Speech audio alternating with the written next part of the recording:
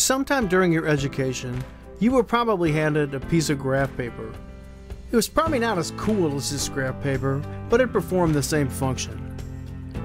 When you were being taught to use the graph paper, you were instructed to draw a horizontal line and a vertical line that intersected somewhere in the middle of the paper. You were then told that one line was to be labeled the x-axis and the other was to be labeled the y-axis.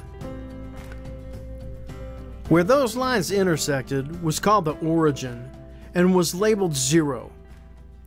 In both directions moving away from 0, numbers were added. 1, 2, 3, 4. But on the numbers to the left of 0, the numbers were given a negative value. -1, -2. The same treatment was given to the numbers on the vertical line. Positive values in one direction, 1, 2, 3. And negative values going in the other. -1, -2. This system is a two-dimensional Cartesian coordinate system named after the French mathematician and philosopher René Descartes. We, however, live in a three-dimensional world.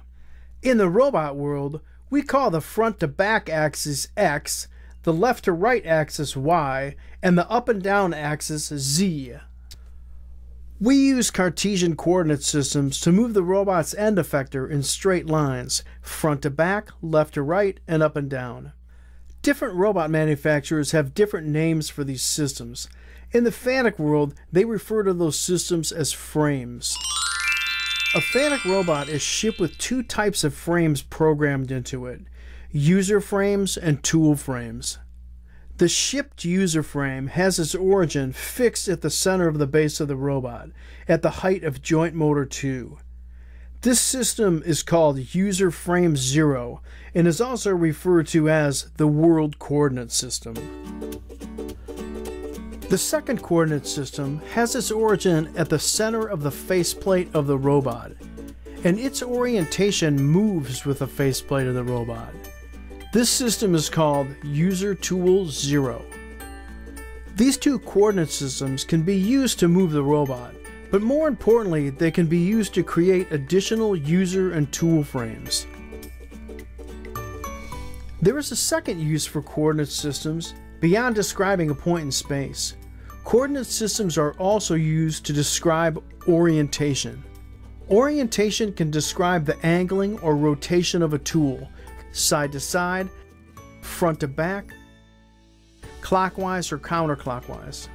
Those directions are also commonly described as yaw, pitch, and roll.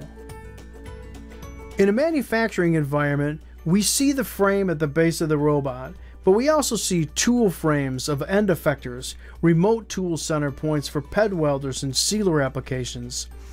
We also see user coordinate systems of tooling fixtures when the tooling is not square to the base of the robot. These frames are used to create points and programs used in motion instructions and describe location and orientation in a cell. I'm sure you've heard the terms frame of reference and point of view before. They mean relative to a certain vantage point, this is the way things look. When you frame something, you formulate and create a concept, plan, or system. When a user tool or frame is created, that's exactly what it is. A system created for a specific vantage, literally a frame of reference.